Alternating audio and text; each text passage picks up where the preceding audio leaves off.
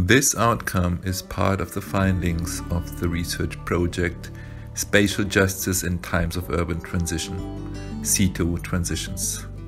Our research from August 2017 till November 2020 was funded by the UK's Department for International Development through its East Africa Research Fund. In order to understand how complex urban land markets influence spatial justice within the current urban transition in East Africa, we studied 4 cities in Uganda and Somaliland as and within integrated systems of given political economies. In this video, 3 members of the project team, Dr. Jama Musse Jama, Dr. Colin Marx and Professor Michael Walls, discuss key issues in the research and how land markets could be used to make Hargeysa a more equal city in the future. The international research project aimed to understand the relationship between the land markets on one side and spatial justice in the context of urban transition. And in Somaliland, we focused on Hargeysa and Berbera. The project concluded with an in-depth study of selected types of land transactions in order to understand the meaning of the practices for buyers and for sellers of the land.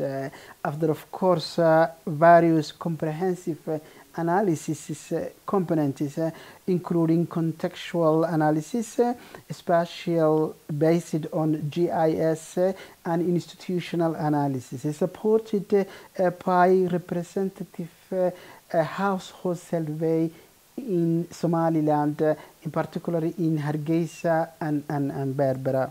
So in relation to Hargeysa, what's the classic response to thinking about land markets and planning? The classic way is to think that planning is there to support the maximization of land values, and in order to do that, land needs to be thought about as a commodity.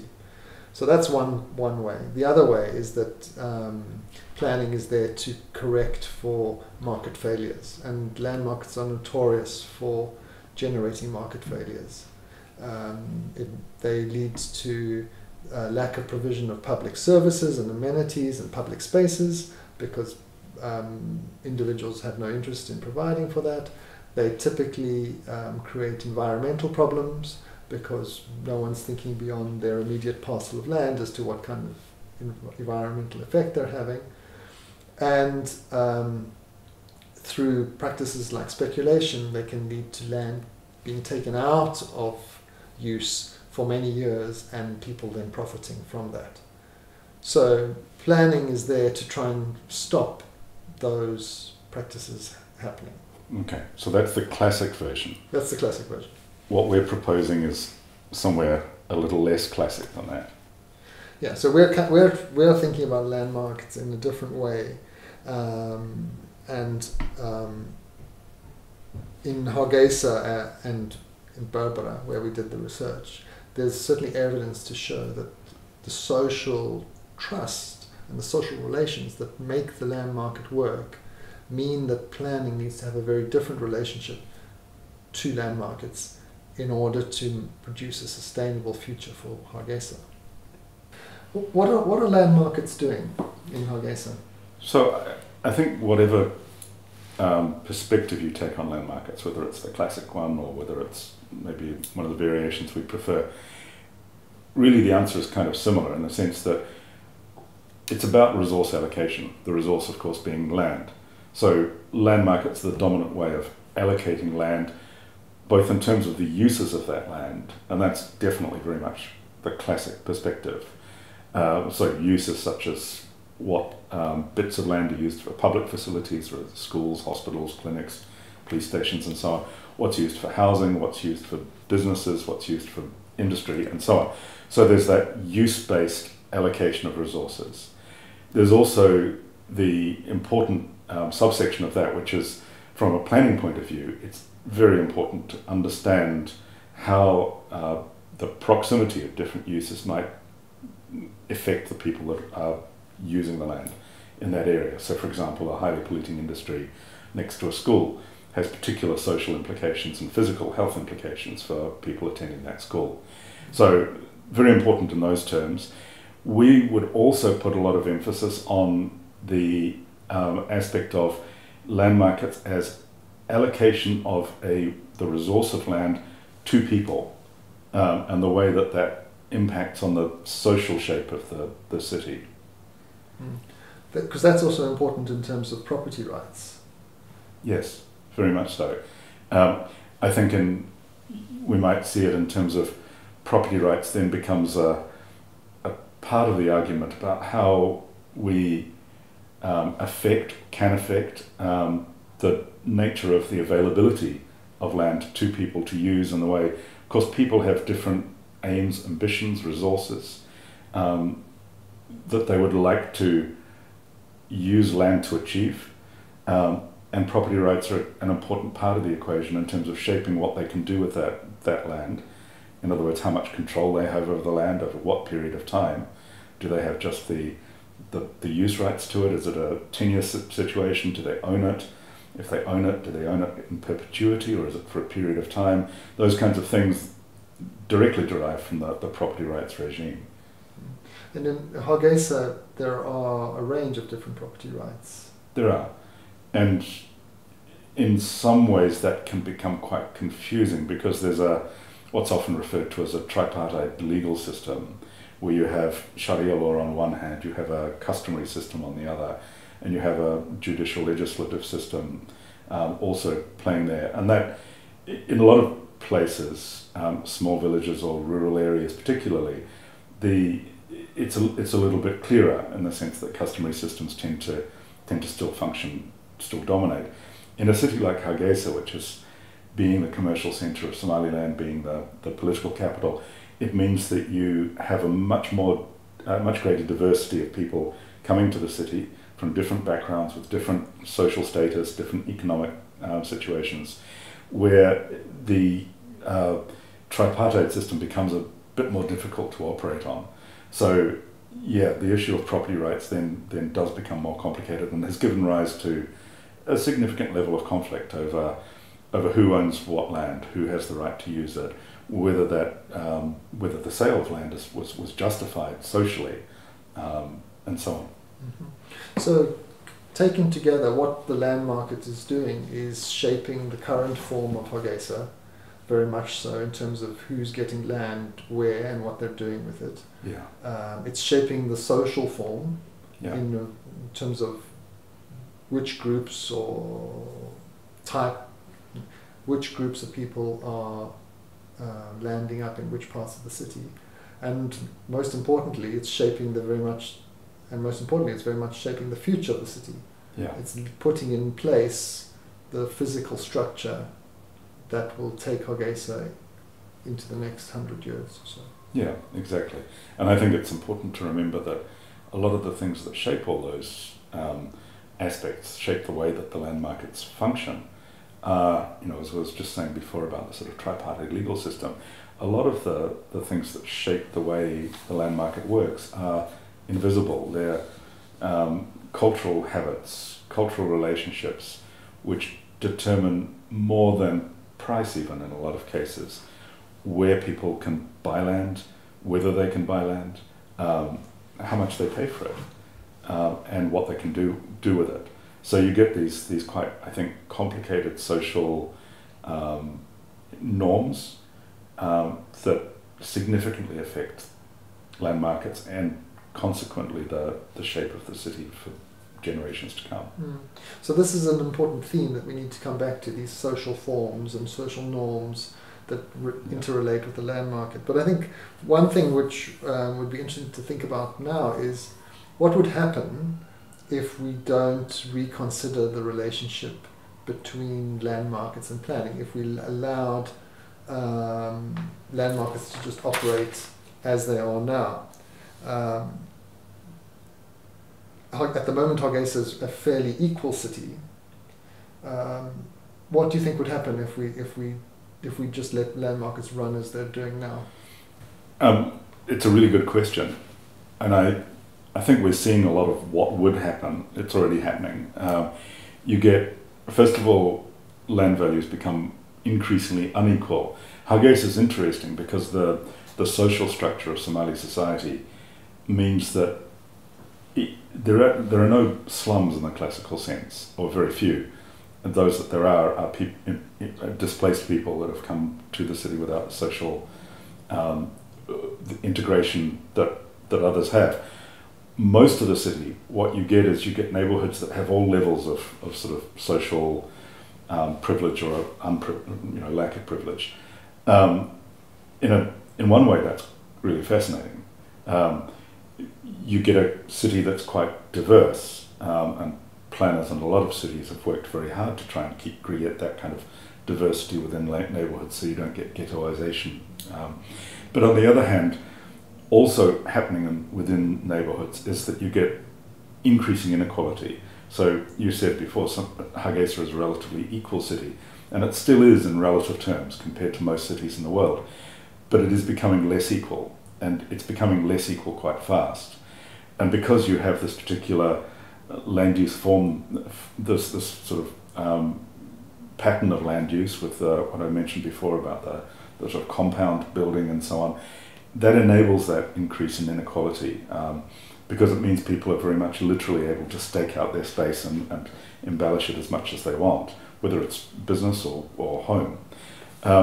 So you get that increasing inequality of land values. It becomes very, very difficult to retrofit infrastructure. So you get the sort of rapid growth, relatively unregulated, driven by market forces, but really those market forces are not very good. One of the classic areas of market failure, to go back to the classic thinking, they're not very good at putting in place public infrastructure. So roads are in terrible condition. Street lighting is mostly non-existent unless the neighbourhood themselves will pay for it. And installing that in retrospect is very, very difficult and much more expensive than if you plan infrastructure into the process. There are also significant deficiencies in terms of the availability of space for culture, for public space, for some of the basic functions of education and health, because they're all so market driven in terms of the allocation of land for those purposes. I don't know, I mean, you've been there. What were your observations about the way land use has been affected and will be affected by such an unregulated system? I think one of the things that I observed was a lot of fragmentation of the activities.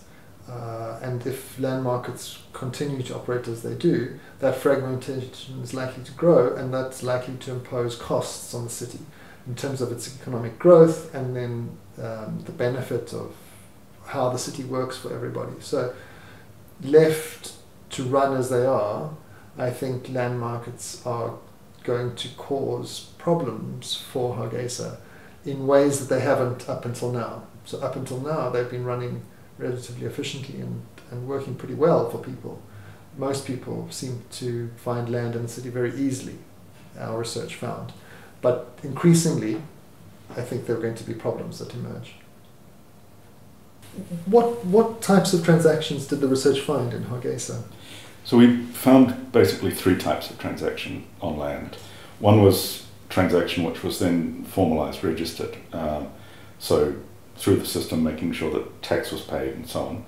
The second was land transactions that didn't involve the full registration process, often meaning tax wasn't paid.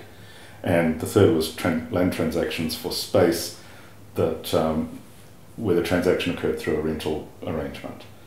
From your point of view, from what you saw in the research, what do you feel were the implications of that sort of system, those three types of transaction? Well, I think the first one, where people are registering with the municipality, the research was suggesting that not all the tax was being recovered by the municipality, which then weakens the resource base of the municipality to engage in effective planning.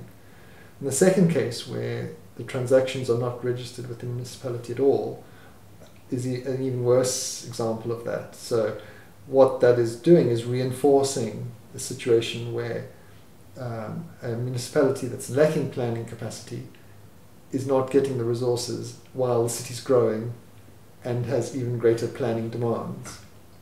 And then the third type of transaction around rental, I think, is pretty much off the radar screen of planning as it is. So taken together, there is not a positive feedback between the land administration system and planning at the moment, and that is meaning that planning is going to become effectively weaker and weaker and weaker. Both because they're not getting the financial capacity from the taxes and also the information. Exactly. To plan effectively. Yeah. In order to plan effectively, you need to know who owns what, where, and what they're going to do with it. Mm. That would be the backbone of a good land administration system. So can you give some examples of how that manifests itself? Well, the lack of resources would mean that local government and the planning department would be understaffed and would lack the resources and the capacity to do anything. Another example would be that the municipality can't plan ahead, which just exacerbates the situation. So that really means there's a bit of a classic situation, I think, in a lot of places where people don't trust the local government because it doesn't do anything. It doesn't do anything because it doesn't have the capacity to do it. And because it doesn't do anything, they're not willing to pay taxes, so therefore it'll never get the capacity. So quite a vicious circle. Yes, and so what people do rely on is the social trust, and Hargeysa shows high levels of social trust amongst people who are transacting in the land market, and an effective system which is operating outside or irrespective of that municipal system. But as we're saying, that's likely to have problems or create further problems, and even cumulative problems going ahead. Okay, so underpinning all this is basically the position that the land market itself is not functioning in a way that's either in some ways economically efficient, in the sense that you get long travel times and things like that, but also socially efficient. That because of this lack of planning ability, infrastructure is not provided well, public space is not available, there are significant impacts on the social functioning of the city. Inequality increases rapidly at the moment. Yes, and rather than call for the classic response of saying, well, planning needs to have a rather hands-off relationship with the land market, we're suggesting that we think about that relationship in a slightly different way in order to support those social functions. So why do you think planning hasn't been an issue up until now? I think that's an interesting question. You've got a sort of almost a chicken and egg kind of situation where in a lot of ways the fact that there is a high level of social trust and that underpins the functioning of the land market means that people haven't been forced into a situation where they've needed to engage with the planning system. They haven't felt compelled to pay tax. So you could say that in some ways the level of social trust actually allows land markets to continue to function the way they are without the regulatory and planning layers.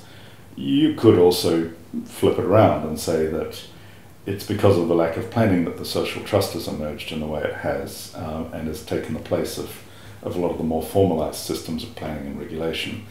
I think in some degree both of those are probably a little bit true. The one reinforces the other. But I think social trust is probably the answer to the question you just asked. That's why the planning system hasn't been compelled to be more effective. And that's what we're saying now, that relationship needs to change, because we're starting to see that planning has definitely a role to play in ensuring the sustainable future of Hargeysa. Exactly. So Hargeysa is changing. Hargeysa is easily the most cosmopolitan city in Somaliland. It has the greatest demand on land prices, on land markets, and I think we can confidently predict that in the future there is going to be a greater and greater need to make a transition or to reinforce the regulatory system, because the customary systems are going to break down because they rely on the homogeneity of communities to a degree which is not going to be there in the future. And what we're needing to think about then is that relationship between planning and land markets, not in a conventional sense, but in a way where planning comes in to work with that social trust to make Hargeysa sustainable in the future. Yes. So how would you go about making planning work better in Hargeysa? I think one of the things to avoid would be to fall back on the classic way of planning, thinking that it needs to zone particular areas of the city, homogenizing land uses. Clearly, the vibrancy, the growth, the future of Hargeysa lies in its diversity. So there's a light role for planning to play in making sure that the noxious industries don't land up next to the schools, as we said before. But I think that planning needs to be thought of in a slightly different way. One where it's supporting those social relations that are currently working through the land market. What about infrastructure? You need planning to make sure that infrastructure is put in place, don't you? Yeah, so that would be an important thing, an important element that planning should focus on. That provision of infrastructure, putting it in place up front, because as we said before, it gets very expensive when you try and retrofit it, but also very sensitively, because one of the key issues that affect land value is proximity to infrastructure, and we know that the infrastructure is very unequally distributed in the city at the moment. So planning, I think, has a key role to think about in terms of how it's shaping the distribution and the implementation and the provision of infrastructure for a sustainable Hargeysa. Okay, and what about wealth or income inequality? Does planning have a role in terms of maybe poorer people's ability to access the city, or how can it affect those relations? Yeah, so I think we saw that intricate diversity of neighbourhoods in Hargeysa, and the conventional way in which planning has tried to deal with that is to provide for different sizes of land in different parts of the city. In other words, in allowing poorer people to buy smaller pieces of land and thereby participate in the land market. But that doesn't seem to work, or the land market doesn't work like that in Hargeysa. So that approach where planning needs to enforce different kinds of, or different sizes of land parcels, we can go beyond that. We can think of different ways where perhaps the key issue is not so much regulating that, but allowing for a much higher mix of different land parcels in each area. In Somaliland, we were partnering with the Institute for Research, Heritage Preservation and Development, which is part of Red Sea Cultural Foundation, the Hargeysa Cultural Centre. And Dr. Jama Musse Jama is going to tell us a little bit about what the project entailed, what we were seeking to do, and how we collected data. Now, the major contribution, in my view, of the research was to build the Spatial Justice Index, and in particular for the city of Hargeysa, it highlighted some few key points that I would like to share.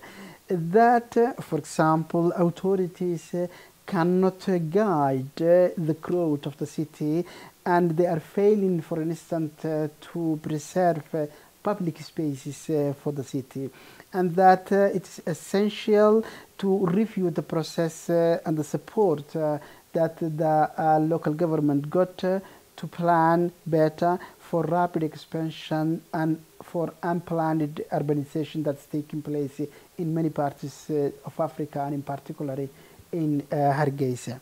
That number two, the land market transactions are more commercial, including from the returned diaspora, and this is certainly a problem. There is certainly a problem to get room, for instance, for the basis access to the land property for the ordinary residential access.